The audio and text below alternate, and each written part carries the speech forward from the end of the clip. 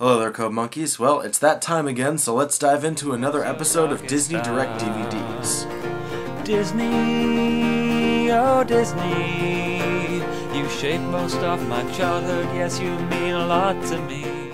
You know, coming off the heels of my Beauty and the Beast Enchanted Christmas review, I've been kind of thinking about what it is that irritates me about Disney Direct DVDs so much. You think I'd become desensitized to the stupidity after a while, but somehow every single Disney Direct DVD just manages to piss me off just as much as the previous one. And I think I've nailed down why. It's because they're all bad, but in different ways. The Little Mermaid 2 pissed me off because it was lazy. Beauty and the Beast Enchanted Christmas pissed me off because it was the complete antithesis of the original. And this one pisses me off because, well, we'll get to that. So get ready for a big hot steaming pile of bippity-boppity bullshit as we watch Cinderella 2.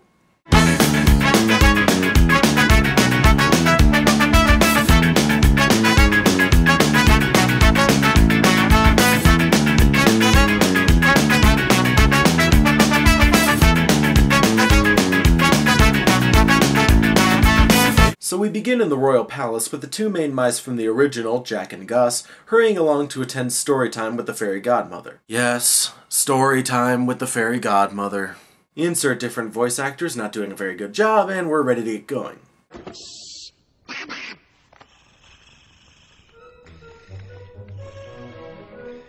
So they avoid the Cheshire Cat's ugly stepsister, and they find where the fairy godmother is, only to find out that they have missed story time. Maybe you could read another one. Oh, I'm sorry, Gus, but that's the only Cinderella book there is. Yeah, Gus, you heard her.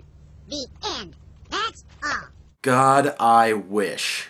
Maybe we can make another book. We can tell the story and make the drawing. Yeah. Oh, what an excellent idea. No. Wait a minute. Who'd want to read a book made by mice? Why are sentient mice suddenly not qualified to be authors? But we don't know how to make a book. Does that mean I can leave? Don't worry, dear. I think I can help. Oh, wait a minute. She's gonna use her magic to help the mice make the book? That seems a little out of place to me. I was kind of under the impression from the first movie that the fairy godmother took her magic pretty seriously. She kind of gave off the vibe that magic was something that you should only use in special circumstances, that it's not something to be abused or used as a crutch. I kind of liked that interpretation. But now she's willing to use it to help the mice make a book? So what you're telling me is that she could have popped in and fixed Cinderella's entire life whenever she wanted to? There was nothing holding her back? What a bitch! Seriously, you let her spend most of her childhood, her entire adolescence, and a portion of her adult life in complete and total misery? What kind of shitty fairy godmother are you? How far are we into this movie anyway? 2 minutes. We're only 2 minutes into this movie, and already I found something that pisses me off beyond all belief. Oh, this is gonna be a long one. Put them together and what have you got? Bippity-boppity-boo. Hey, bitch, that was my coat! So the mice start debating which story they want to put in the book. Wait! How about her staying castle? Oh, yeah. That is a good one. I'd love to hear all about it. Okay, so now we get to hear about Cinderella adjusting to the royal life after her honeymoon. They're back! I swear to God, if that old man has a seizure, I am leaving. She just got back from her honeymoon. It's going to be your duty to prepare the girl. Your Majesty, I am... Dude, that was the voice of Yakko from the Animaniacs. Wheel of morality, turn. So the king has decided that as a grooming project, Cinderella will have to plan the royal banquet, because I guess there's only one royal banquet per year. I don't know anything about planning a royal banquet. Oh well, at least I can stay past midnight. Perfect. And I'll be right by your side. Am I the only one who found that incredibly suggestive? Father, I can't just abandon my princess. Not with the royal banquet only 2 days away. Nonsense! We have important matters of state to attend to. Like raising awareness about diabetes! So Cinderella goes home to the palace and goes back to her old habits of not doing anything.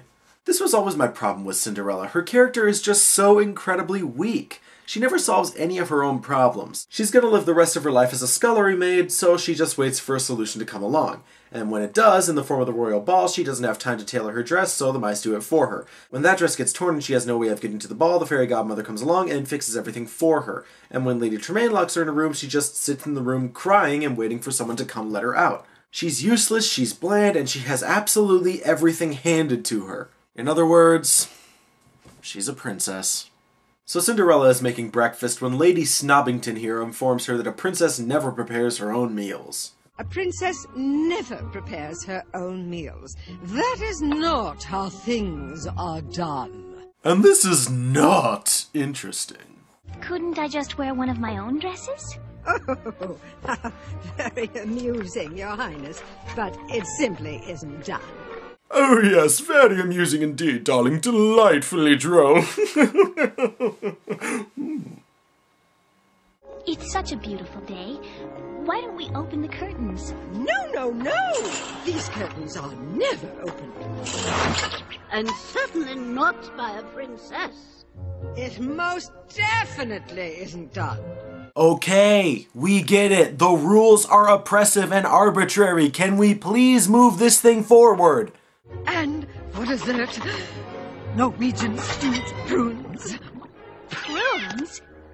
For dessert? The king expects it. It is a tradition that is never broken.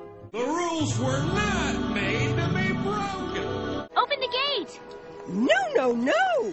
Commoners are never allowed in the palace. Wait. Let me guess. It simply isn't done. It simply isn't done. I hate you. Okay, I'm just gonna move things forward myself. Cinderella decides she's gonna do things her own way. Something's just not right here. Like a stewed prunes. Exactly, Gus. And why do they have to keep the palace so dark?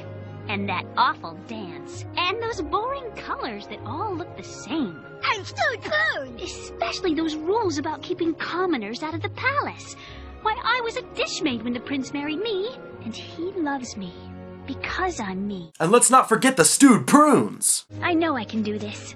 I just have to stop trying to be someone else. But what about the stewed prunes? I'm going to plan this banquet my way. Say the rules must stay the same. No! I am not putting up with another song! It simply isn't done. It simply isn't done. It simply isn't done. It simply isn't done. It simply isn't done. Stop it. It simply isn't Stop. done. Stop for the love of God! Shut up! So the king comes back and finds that everything about the banquet has been changed.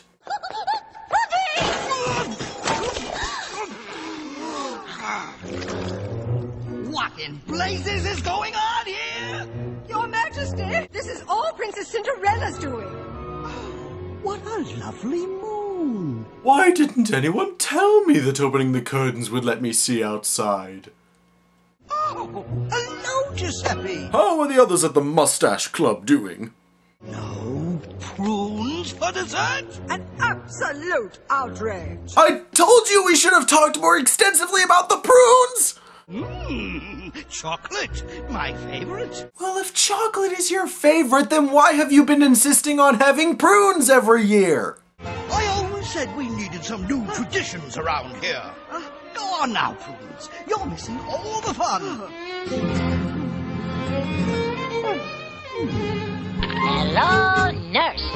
So everyone enjoys the banquet and the mice finish up the book. Okay, well, that was pretty bland and quite tedious, but not exactly horrible. Well, I hope you've all enjoyed this episode of Disney Direct DVDs and... I don't like that magic stuff. Remember what happened last time? Oh, okay, you're not done. Continue. So now we get to hear the story of how Jack wanted to be big. And no, unfortunately, it doesn't involve a giant Godzilla-sized mouse. Basically, Jack feels useless because of his size and the fact that Cinderella has human servants to help her out now. So he asks the fairy godmother to turn him into a human, which she does. He finds Cinderella and tries to tell her who he is. Here, let me help you. No, that's why I'm here, to help you. Aha! The committee sent you. What? Committee? So the cat thinks that Jack is just a bunch of mice stacked up on top of each other and is still chasing him. Can I ask a question here? Why is Jack so afraid of the cats in this story? Let's rewind to the first movie. Just because Jack had the good sense to run away from Lucifer does not mean he was afraid of him. In fact, if you pay attention to how he acts, Jack is actually quite calm around Lucifer. To the point that he even offered himself up as live bait from time to time so that his friends could get past Lucifer safely. So can somebody please explain to me why he's suddenly developed a fear of cats in this movie? Anyone? Well, this is a prime example of the problem with most Disney Direct DVDs. The writers don't seem to care at all about the source material. Disney Direct DVDs have no regard for character continuity and are perfectly willing to completely change the traits of any given character as long as doing so ensures that they don't have to think too hard. And now you might be asking, why? Why would a movie's creators care so little about their own product? Well, it's because they're fucking idiots! So Jack runs into a woman trying to kill the mice and he runs in to break it up.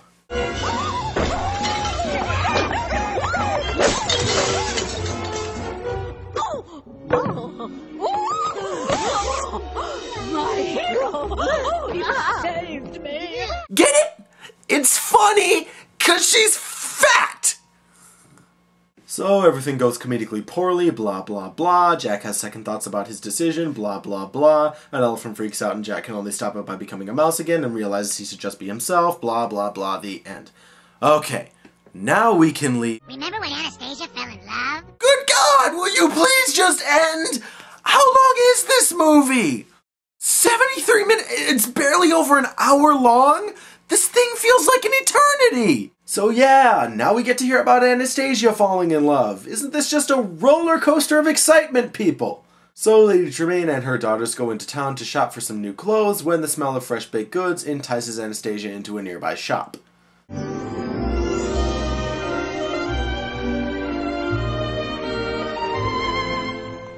you like one? Oh, be careful. They're hot. Anastasia! I think not. Everything in this shop is inferior. Why? Based on what? I mean, this seems like a pretty nice bakery to me. You're not to say a word to that shopkeeper. I forbid it. Yes, Mother. 10 points if you can guess where this is going. He's got that look. And I know that look. Seasick?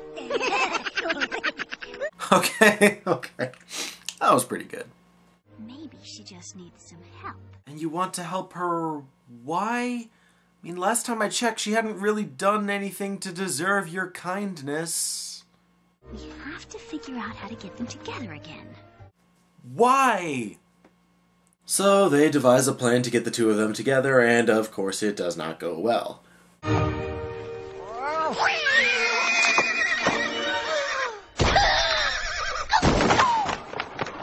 Anastasia then spends the next several months in the hospital nursing a shattered pelvis. Only she doesn't. She runs away in humiliation and Cinderella goes to help her. What are you doing here? Dressed like that? You look like a laundry maid. I'm not the one with egg on my face. So Cinderella takes Anastasia back to the castle for a makeover, and they are closely followed by the mice and Lucifer.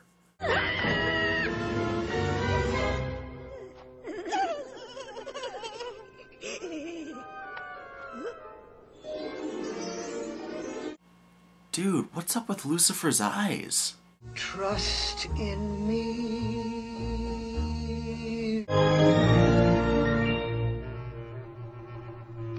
So Lucifer gets rejected by Pom Pom, and the mice agree to help him win her over if she promises to stop chasing them. He agrees, and the makeovers begin. What I need is a whole new look. Make me look good, make me look swell. Whoa! Anastasia just pulled an amazing singing voice right out of her ass. I guess Drizella should have been the one playing the flute. So after Anastasia gets her new Ariel hair, she still has a few concerns. But what if Mother catches me? She told me never to speak to the baker again. Maybe it's time to stop following someone else's orders and start following your heart. Start following your heart. I can't believe she actually said that. So the next day, everyone embarks on their plans. But Anastasia sees the baker talking to a friend of his, and she thinks that he's interested in the other girl instead of her. Anastasia runs off in tears, so let's see how Lucifer is doing.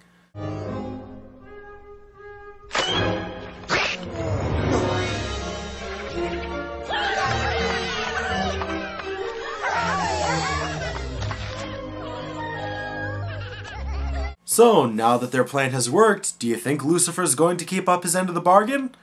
Well, do ya? Come on! Guess!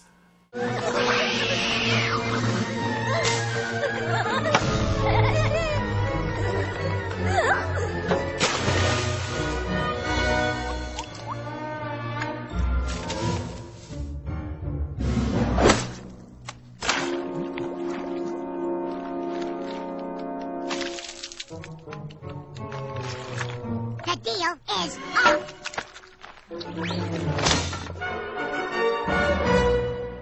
Yeah, what a shocker.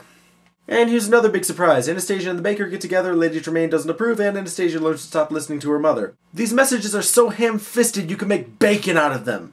Thank you. I never dreamed I could be this happy. Oh, You see, dreams do come true.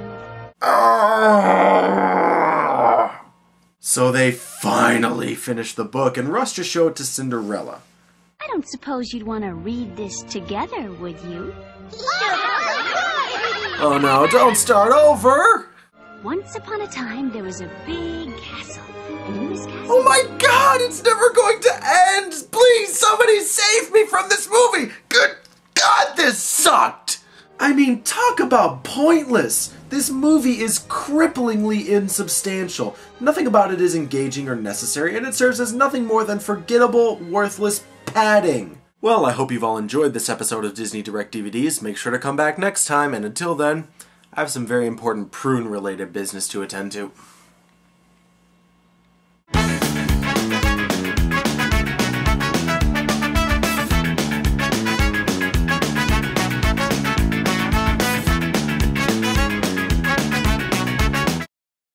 Hello there, Code Monkeys. Entropy the Compassionate Supervillain here.